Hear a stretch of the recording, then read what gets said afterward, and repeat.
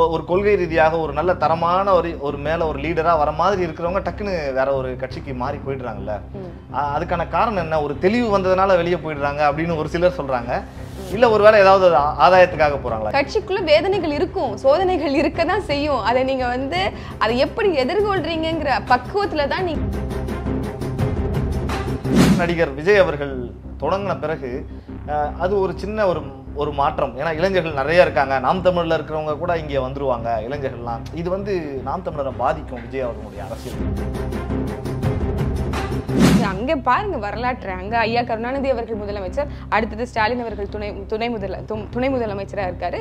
இப்ப அவர் முதலமைச்சரா இருக்காரு. அடுத்த ஐயா உதயநிதி அவர்கள் துணை முதலமைச்சர் ஆகிறதுக்கு தயாரா இருக்காங்க. கடுமையாகவே தைரியமா விமர்சனம் பண்ணியிருக்காரு. ஆனா இப்போ தேசிய அளவுல மீண்டும் பாரதிய ஜனதா கட்சி தான் வரக்கூடிய வாய்ப்பு இருக்கு அப்படின்னு இல்ல. இது இன்னைக்கு நேத்து திட்டமிட்ட பிளானும் கிடையாது. இது RSS 100 ஆண்டுகள் திட்டம். பல இடங்கள்ல திமுக தோக்குறதுக்கான காரணங்களாக இருந்திருக்கிறதும் இல்ல அந்த ஒரு ஓட் பேங்க்குக்கு முக்கிய காரணமாக இருந்திருக்கிறது இன்னைக்கு நாம் தமிழர் கட்சியாக இருக்குது. நம்ம பார்த்தா இப்ப உதயநிதியும் நம்ம அப்படித்தானே பார்க்கணும். அவரும் அந்த திராவிட கொள்கை இல்ல. நாங்க எங்களை பொறுத்த வரைக்கும் ஆட்சிக்கு வரல, அதிகாரத்துக்கு வரல. இவ்வளவு நாள் அமைதியா இருந்துட்டு எலெக்ஷன் நடக்கிறப்ப திடீர்னு அவங்க வர்றது, கொஞ்ச நாள் அமைதியா இருக்கிறது, அப்பப்போ வர்றது அப்படிங்கிறது இது பின்னாடி யார் இருக்காங்க? யாரோ இருக்காங்களோ? she needs serious medical attention அப்படிங்கிறது தான் என்னுடைய பார்வை. அடுத்த 10 ஆண்டு மட்டும் அவங்க கையில இருந்துச்சு அப்படின்னா அவங்க நினைக்கக்கூடிய எல்லா வகுத்து வச்ச திட்டங்களும் கொண்டு வரதுக்கான சாத்தியம் நம்ம மக்கள் எல்லாம் ஜனநாயகத்தை முற்று முழுதுமா மறக்க வேண்டிய ஒரு சூழல் ஏற்படும்.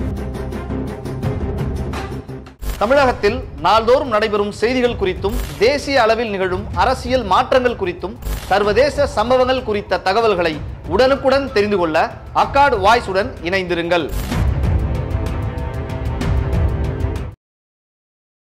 அக்காட் வாய்ஸ் நேயர்களுக்கு பிரபாகரனின் அன்பு வணக்கம். இன்றைய அரசியல் களம் நிகழ்ச்சியில் நம்மோட இணைந்திருக்கிறார் நாம் தமிழர் கட்சியினுடைய ஃபாத்திமா மேடம் அவர்கள். வணக்கம் மேடம். வணக்கம். எப்படி இருக்கீங்க மேடம்? நலமா இருக்கேன். அரசியல் தொடங்கினதுலேருந்து குறிப்பாக நாடாளுமன்றம் தேர்தல் நோக்கி நகர்றதுலேருந்து பெரிய அரசியல் தேசிய கட்சிகள் மாநில கட்சிகள்னு ஒரு பேச்சு தொடங்கிடுச்சு. நிறைய விஷயங்கள் தொகுதி பங்கீடு வேட்பாளர் இப்படிலாம் போயிட்டு இருக்கப்ப நாம் தமிழர் மீதான எதிர்பார்ப்பு அப்படிங்கிறது இளைஞர் சமுதாயத்துக்கு ரொம்பவே அதிகமாக இருக்குது. இந்த ஒரு காலகட்டத்தில் NIA சோதனை அப்படிங்கிறது சமீபத்தில் நடந்திருக்கு. அதன் தொடர்ச்சியாக சிலர் நம்ம கட்சியிலிருந்து கொஞ்சம் நகர்ந்து வெளியே போகிற மாதிரியான சில காட்சிகளையும் நம்ம பார்க்க முடியுது. இதெல்லாம் நாம் தமிழர் அப்படிங்கிற ஒரு விஷயம் அவங்களுடைய அந்த வேகத்தை குறைக்கக்கூடியதாக இருக்குதோ அப்படின்னு ஒரு சந்தேகம் எழுந்திருக்குல்ல.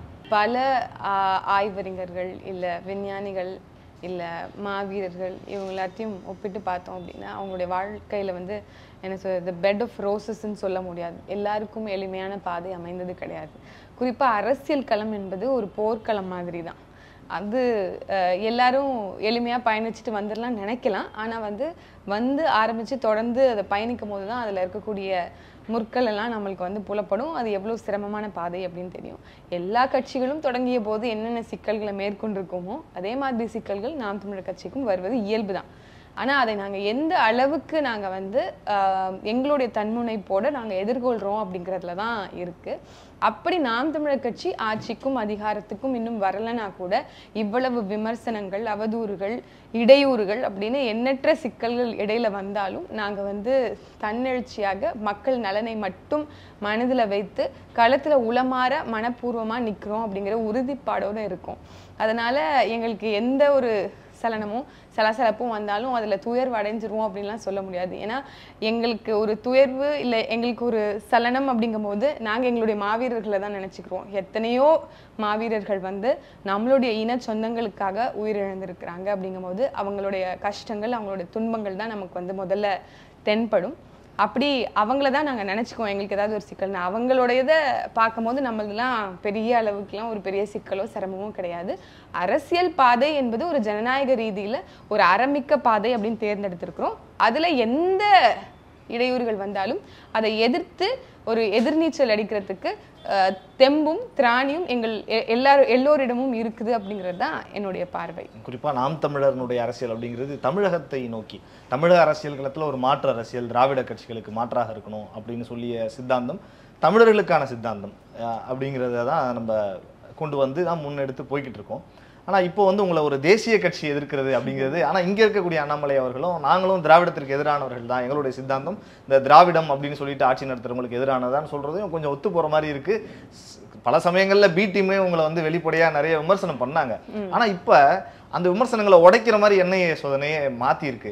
இதை நீங்க எப்படி பாக்குறீங்க? இல்ல, நீங்க சொல்றது ரொம்ப சரி. என்ஐஏ வந்து நாம் தமிழர் கட்சி எப்போதும் பாஜகவின் பி டீம் அப்படிங்கிற இந்த பிம்ப கட்டுமானத்துக்குள்ள போய்க்குள்ள ரொம்ப சிக்குண்டு இருந்தது நம்ம எல்லாருக்கும் தெரியும். குறிப்பா ஊடகங்கள் கொண்டு போய் சேர்த்ததும் அதே மாதிரியாக இருந்தது.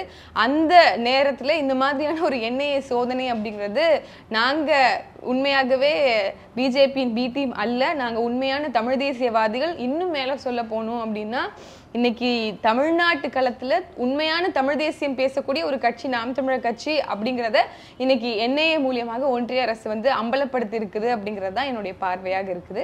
இதெல்லாம் ஒரு பெரிய அச்சுறுத்தலாகத்தான் நான் பார்க்கிறேன் தவிர்த்து அது நம்மளுக்கு ஒரு பெரிய ஒரு தோய்வோ ஒரு மன வேதனையோ தரப்போறது இல்லை. நீங்க நேற்று 2 நாட்களா பார்த்துருப்பீங்க செய்திகள்ல எவ்வளவு பிம்ப கட்டுமானம் செய்யப்பட்ட ஒரு செய்தி.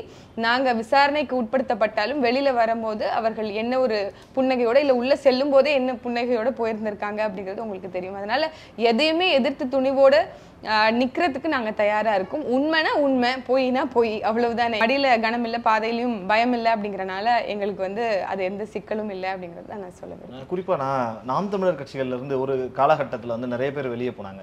ஈவன் கல்யாண சுந்தரம் மன்னனா இருக்கட்டும், அதிமுக நோக்கி போனாரு. ராஜீவ்காந்தி அவர்கள் திமுக இன்னைக்கு ஒரு பெரிய மாணவரணி பொறுப்புல இருக்காரு. இந்த மாதிரி நிறைய பேர் உங்க ஆரம்ப காலகட்டத்தில் உங்க கூட இருந்த ஐயநாதன் சார்ல இருந்து நிறைய பேர் கொஞ்சம் கொஞ்சம் ஒவ்வொரு காலகட்டங்கள்ல போயிட்டு இருக்கு. எல்லா கட்சியிலும் நடக்கிறது. ஆனா நாம் தமிழர்னு பாக்குறப்ப ஒரு கொள்கை ரீதியாக ஒரு நல்ல தரமான ஒரு மேல ஒரு லீடரா வர மாதிரி இருக்கிறவங்க டக்குன்னு வேற ஒரு கட்சிக்கு மாறி போயிடுறாங்கல்ல. அதுக்கான காரணம் என்ன? ஒரு தெளிவு வந்ததுனால வெளியே போயிடுறாங்க அப்படின்னு ஒரு சிலர் சொல்றாங்க. இல்ல ஒருவேளை ஏதாவது ஆதாயத்துக்காக போறாங்களா? நீங்க எப்படி பாக்குறீங்க உங்க கட்சியில இருந்து? இல்ல, இப்போ எல்லாத்துக்குமே ஒரு ஒரு மனிதன் அப்படின்னா அவங்க எல்லாத்துக்குமே ஒரு மனக்கசப்பு, ஒரு தோய்வு, ஒரு சோர்வு இதெல்லாம் இருக்கும். அது நார்மல். அதெல்லாம் இல்லைன்னா நீங்க ஒரு ஹியூமன் பீயிங்கே கிடையாது அப்படிங்கிறது தான் என்னுடைய பார்வையா இருக்கு. அதை நீங்க எந்த அளவுக்கு மெச்சோர்டா ஹேண்டில் பண்றீங்கிற ஒரு விஷயம் இருக்குல்ல. அந்த பேலன்ஸ், உங்களுக்கு எவ்வளவு கோவம் வந்தாலும் அந்த இடத்துல நீங்க எப்படி நடந்துக்கிறீங்க பொறுத்துதான் நீங்க என்ன மாதிரியான ஆளுன்னு யாரா இருந்தாலும் ஆப்போசிட்ல இருக்கிறவங்க உங்களால ஊகிக்க முடியும். அப்படி உங்களுக்கு இவ்வளவு நெருக்கடியான ஒரு சூழல் இருக்கும் போது நீங்க அதை எப்படி எதிர்கொள்றீங்கிற விஷயம் இருக்கு. அப்ப நாம் தமிழர் கட்சிக்குள்ள பயணிக்கிறவங்க, நான் ஏற்கனவே சொன்ன மாதிரி பெரிய ஒரு திராவிட கட்சிகள் மாதிரியான எங்களுக்கு ஒரு பின்புலமோ பணபலமோ இல்ல ஒரு திரை கவர்ச்சியோ இந்த மாதிரி எந்த ஒரு சூழலும் இல்லாத நாங்க களத்துல நிக்கிறோம். உண்மையா இன்னும் சொல்ல போனா ரொம்ப பாதிக்கப்பட்ட மக்கள்ல இருந்து மக்களா உருவாக்கப்பட்ட ஒரு கட்சி தான் நாம் தமிழர் கட்சி. அப்போ எங்களுக்கான சிக்கல் அதிகமாவே இருக்கு கம்பேரிட்டிவ்லி. அப்போ ஒவ்வொருத்தவங்களும் எல்லாருக்குமே ஒரு பெர்செப்ஷன் இருக்கும். எனக்கு உங்களை பத்தி ஒரு பெர்செப்ஷன் இருக்கலாம், வேற ஒருத்தருக்கு வேற மாதிரியான ஒரு பெர்செப்ஷன் இருக்கலாம். அப்படியான பார்வை மாற்றம் தான். அதுல ஒரு முடிவு எடுக்கிறது தான். எத்தனையோ பேர் எதுவுமே சிந்திக்க முடியாம கடைசி நேரத்துல இமீடியட்டா ஒரு டெசிஷன் எடுக்கிறாங்க இல்லையா? அந்த மாதிரியான அது சரின்னு சொல்லுவோமா? அது சரின்னு சொல்ல மாட்டோம், அது தவறுன்னு சொல்லுவோம். அப்ப அதுதான் நம்மளோட பேலன்ஸ் ஆஃப் எமோஷன்ஸ் இருக்குல்ல, அது நம்ம பிடிக்கப்படலையோ அப்படிங்கறத என்னுடைய பார்வையா இருக்கு. கட்சிக்குள்ள வேதனைகள் இருக்கும், சோதனைகள் இருக்கதான் செய்யும். அதை நீங்க அதை எப்படி எதிர்கொள்றீங்கிற பக்குவத்துல தான் நீங்க என்ன மாதிரியான ஒரு மனிதர் அப்படிங்கறத நம்மளால அசஸ் பண்ண முடியும். இதையெல்லாம் எத்தனையோ துரோகிகள் களத்துல அங்கேயே நம்ம பார்த்திருக்கோம். நம்மளுடைய ஈழ நாட்டிலேயே நம்மளுக்கு எத்தனை சோதனைகள் வந்திருக்கு நம்மளுக்கு தெரியும். எத்தனை கூடவே இருந்து குளிப்பறிச்சவங்க எல்லாம் நம்மளுக்கு தெரியும். இருந்தாலும் அவ்வளவு பெரிய கட்டுக்கோப்பான ஒரு ராணுவ கட்டுப்பாடுடன் ஒரு நிழலரசியை அமைச்சவர் தானே நம்மளுடைய தலைவர். அவருக்கு சோதனையே இல்லாம இருந்திருக்குமா? இல்ல. அப்படி இங்கேயும் இருக்கு. அதெல்லாம் புரிஞ்சு நம்மளோட சேர்ந்து பயணிக்கிறவங்க இறுதி வரைக்கும் இருப்பாங்கங்கிற நம்பிக்கை எனக்கு இருக்கு. குறிப்பா இவங்க கூட இருந்தவங்க பத்தி எல்லாம் பேசுறதுனால இப்ப சமீப காலமா சாட்டை துரைமுருகன் அவர்கள் குறித்தான சர்ச்சை அப்படிங்கிறது ரொம்ப அதிகமா நம்மளால சமூக வலைதளங்கள்ல பார்க்க முடியுது. அவரு ஒரு தனி ஸ்டாண்ட் எடுக்கிறாரு அப்படிங்கிற அது உங்களுக்குள்ள இப்போ சீமான் அவர்களுக்கும் அவருக்குமான உறவுங்கிறது உள்ள நடக்கக்கூடிய கட்சி விவகாரம், அவங்களுடைய நட்போட்ட விவகாரம். ஆனா வெளியே பேசுறப்ப இவர் ஒரு தலைவராக கட்டமைக்கப்படுறாரோ உருவாகிறாரோ, அதனாலதான் சமீபத்துல சீமான் அவர்களுடைய மனைவி கூட ஒரு நிகழ்ச்சியில கலந்துக்கிட்டாங்க, அதுவும் பேசப்பட்டது. இவங்களுக்காக தான் இப்ப அவங்க குடும்பத்துல இருந்து வர தொடங்குறாங்களோ அப்படின்ற மாதிரியான பேச்சுக்கள்லாம் இருக்குல்ல, அதெல்லாம் உண்மையா இல்ல நீங்க மறுக்கிறீங்களா? இப்ப பல வதந்திகள் பல பொய்கள் ஊடகங்கள் வழியா சொல்லப்படும். அங்க உள்ளுக்குள்ளேயே பல மனஸ்தாபங்கள் உள்ள நபர்கள் வெவ்வேறு கருத்துக்களை பகிர்ந்துக்கிறவும் கூடும். அதாவது ஒரு விஷயத்த ஒருத்தவங்க டைரக்டா சொல்றதுக்கும் அந்த விஷயம் கடைசி நபருக்கு போறதுக்கும் நிறைய மாற்றங்கள் இருக்கும் அந்த கருத்துக்கு இல்லையா. சைனா பாசிங் நம்மளுக்கு தெரியும்ல, அந்த மாதிரி தான். அப்படி இருக்கும்போது இப்போ நம்மளுக்கு ஏற்கனவே கூட சொல்லியிருக்காங்க, நீல் ஆம்ஸ்ட்ராங் நிலவுல போய் காலே வைக்கலன்னு சொல்லியிருக்காங்க. பூமி வந்து ஸ்பியரே கிடையாதுங்க, அது சதுரம்னு சொல்லியிருக்காங்க. அதெல்லாம் உண்மை நம்மளால ஏத்துக்க முடியுமா? இல்ல. அதனால பொய் புரட்டுகளை நம்பணுங்கிற அவசியம் கிடையாது. அது என்ன அப்படிங்கறதெல்லாம் வந்து தலைமைக்கு உட்படுத்தப்பட்ட செய்திகள். அதை பெருசா ஆய்ந்து பார்க்க வேண்டிய தேவையும் அவசியம் இன்னைக்கு இல்லை. இன்னைக்கு வந்து களத்துல போராடுறதுக்கு, இந்த போர்க்களத்துல சமர் செய்யறதுக்கு இன்னைக்கு ஆட்கள் ரொம்ப குறைவு.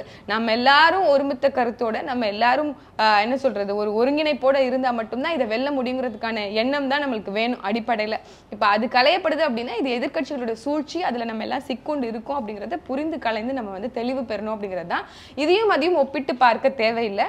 அது வந்து நாங்க எப்படி வந்து நாம் தமிழர் கட்சியில எப்படி ஒரு கிளை பொறுப்பாளரோ இல்ல கிளை உறுப்பினரோ அதே மாதிரி தான் தலைமை ஒருங்கிணைப்பாளர் சீமான் அவர்களோட மனைவியும். அவங்க எத்தனையோ பேர் ஒவ்வொரு நாளைக்கும் பல கொடிகள் ஏத்துறோம், பல ஆஃபீஸ் திறக்கிறாங்க.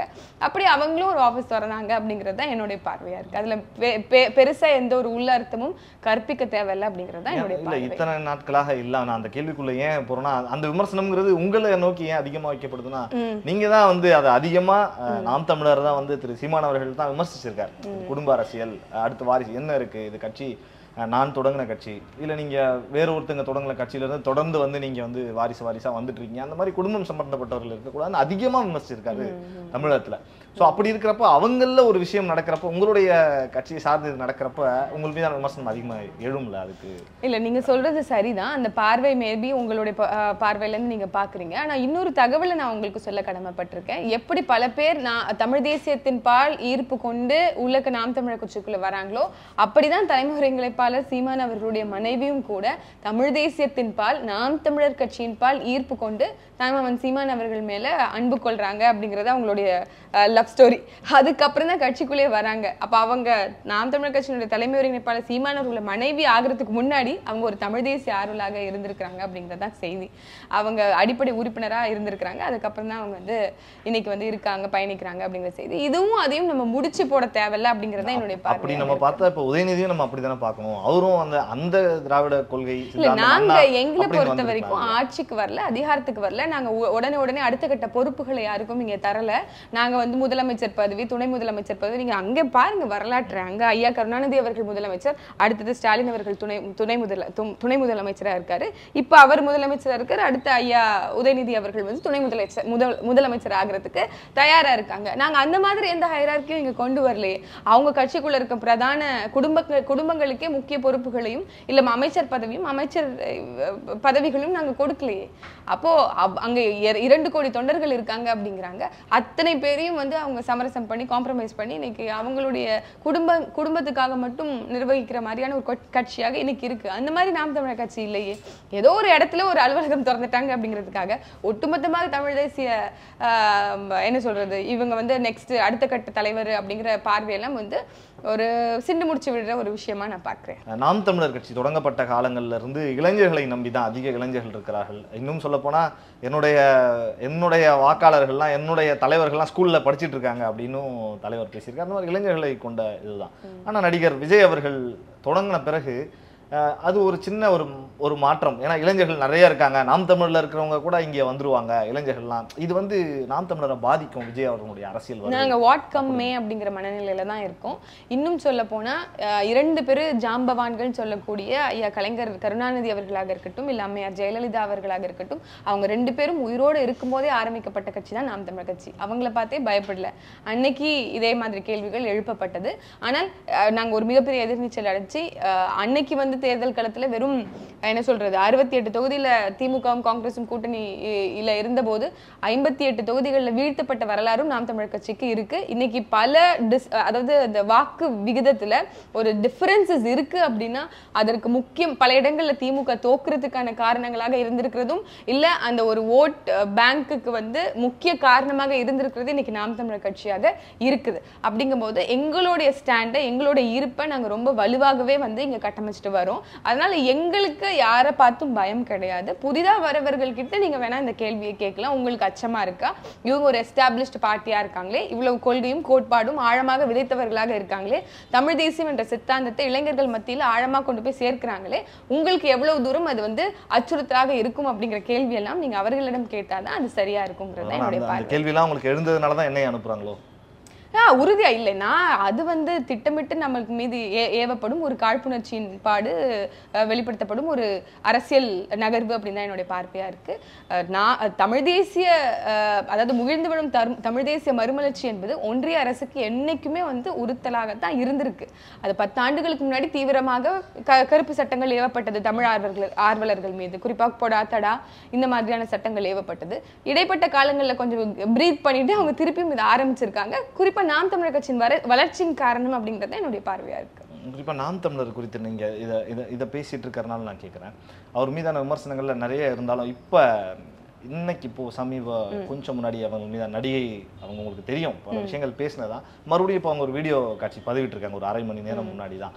நான் வந்து அரசியலுக்கு நான் இப்ப வந்து உட்கார்ந்து ஆர்ப்பாட்டம் பண்ண போறேன், போராட்டம் பண்ணுவேன், தொடர் போராட்டம் அவருக்கு எதிராக, அவரை அவமானப்படுத்தாம விட மாட்டேன் அப்படின்னு சொல்றாங்க. இவ்வளவு நாள் அமைதியா இருந்துட்டு எலெக்ஷன் நடக்கிறப்ப திடீர்னு அவங்க வர்றது, கொஞ்ச நாள் அமைதியா இருக்கிறது, அப்பப்போ வர்றது அப்படிங்கிறது இது பின்னாடி யார் இருக்காங்க, யாரோ இருக்காங்களோ அப்படின்னு. she needs a serious medical attention அப்படிங்கிறது தான் என்னுடைய பார்வை. ஏன்னா உங்களுக்கே தெரியும் முன்னாடியும் ஒரு வேற மாதிரி பேசி அதுக்கப்புறம் வேற மாதிரி பேசி நடுவில் மாத்தி பேசி அது ஒரு நிலைப்பாடே இல்லை. அதனால அவங்க she needs a medical attention. she is physically mentally stressed அப்படிங்கிறது புலப்படுது அவங்களுடைய காணொலிகள் மூலமா. அதனால அதை பத்தி நான் பேச விருப்பப்படல. இந்தியா டுடே டைம்ஸ் ஆஃப் நவுனுடைய கருத்து கணிப்பு வெளியே வந்திருக்கு இன்னைக்கு. அதான் ஒரு முக்கிய பேச்சாக இருக்கு. தமிழகத்துல 39 இடங்களை வந்து திமுக கைப்பற்றும் அப்படின்னு ஒரு பத்திரிகையினுடைய கருத்து கணிப்பும், இன்னொன்று வந்து 36 இடங்களை வந்து திமுக கூட்டணி கைப்பற்றும், திமுக காங்கிரஸ் கூட்டணி, 2 இடங்கள் அதிமுக, 1 இடங்களை பாஜக வெல்லும் அப்படின்னு சொல்லியிருக்காங்க. ஆனா நாம் தமிழருக்கு வந்து இதுல இடம் எதுவும் இல்லை. இடம் இல்லைங்கிறது கூட நம்ம பெருசா பேச வேண்டியது. ஏன்னா உங்களுக்கு என்ன வந்து அது பின்னாடி நடக்கும், வாக்கு அதிகரிச்சுட்டே போகணும் வாக்கு சதவீதம். ஆனா இதுல என்ன ஒரு அதிர்ச்சிகரமான 3வது அந்த வாக்கு சதவீதத்தை உயர்த்துவது அப்படிங்கிறது பாஜகவுக்கு இருக்கும் அப்படின்னு இந்த கருத்து கணிப்பு சொல்லுது. Times of India, times today, India today இரண்டுமே கோதி மீடியாஸ் முதல்ல. ஸோ அவங்க கொடுக்குற கருத்து கணிப்புப்படி அவங்களுக்கு என்ன தேவையோ அதை கொடுத்துட்டாங்க. இன்டர்நேஷனல் லெவலுக்கு பிஆர் பண்றவங்க ஒரு இந்தியன் மீடியாவுக்கு பிஆர் பண்ண மாட்டாங்களா என்ன? ஸோ அதில் வந்து நம்ம வந்து பெருசாக அதை வந்து உள்ளக்கு எடுத்துகிட்டு வேலை பார்க்கணும்னு அவசியம் இல்லை. நாங்கள் இன்னைக்கு உண்மையாக உளப்பூர்வமாக மக்கள் மத்தியில் நின்று வாக்கு கேட்க போகிறோம். மக்கள் மத்தியில் இருக்கக்கூடிய அவலங்களை பேசி அம்பலப்படுத்தி அரசியல்படுத்த போகிறோம். அதனால் அதெல்லாம் நினச்சி நாங்கள் போய் களத்தில் நிற்கலை. அதை தெளிவுபடுத்த மாநில அளவில் நீங்கள் சொன்னாலும் தேசிய அளவில் மத்திய அரசை நிறைய விமர்சிச்சிருக்காரு திரு சீமான் அவர்கள். வந்து நிறைய திட்டங்களை அவங்க கொண்டு வந்தது இதெல்லாம் முரண்பட்டிருக்கும்னு சொல்லி கடுமையாகவே தைரியமா விமர்சனம் பண்ணியிருக்காரு. ஆனா இப்போ தேசிய அளவுல மீண்டும் பாரதிய ஜனதா கட்சி தான் வரக்கூடிய வாய்ப்பு இருக்கு அப்படின்னு இல்ல. இது இன்னைக்கு நேத்து திட்டமிட்ட பிளானும் கிடையாது. இது வந்து RSS 100 ஆண்டுகள் திட்டம், லாங் டேர்ம் விஷனரி பிளான் தான். இப்ப எல்லா மாநிலங்களிலும் ஊடுருவி எப்படியாவது வந்து மேனிபுலேஷன் பண்ணி அவங்க வந்து ஆட்சி அதிகாரத்தை தக்க வைக்க வேண்டும் அப்படிங்கிறது அவங்களுடைய எண்ணம். குறிப்பாக தென் மாநிலங்கள்ல அவங்களால நுழைய முடியல. அப்ப தமிழ்நாடும் ஒரு மிகப்பெரிய ஒரு என்ன சொல்றது, அது ஒரு நெருங்கவே முடியாத ஒரு இடமாக இருக்கு. எப்படியாவது அவங்கள வந்து மேனிபுலேட் பண்ணிடலாம் அப்படிங்கிறது அவங்களுடைய எண்ணமாக இருக்கு. கரப்ட் பண்ணிடலாம் அப்படிங்கிற எண்ணமா இருக்கு. ஏன்னா இருக்க எக்ஸிஸ்டிங் பொலிட்டிக்கல் லீடர்ஸ் எல்லாருமே கரப்டட் பொலிட்டிஷியன்ஸா இருக்காங்க. அப்படி இருக்கும்போது இப்போ கரப்ட் பண்ணிடலாம் அப்படின்ற மாதிரியான அவங்க எண்ண போக்குல அவங்க வந்து ஒரு நகர்வும் பண்றாங்க.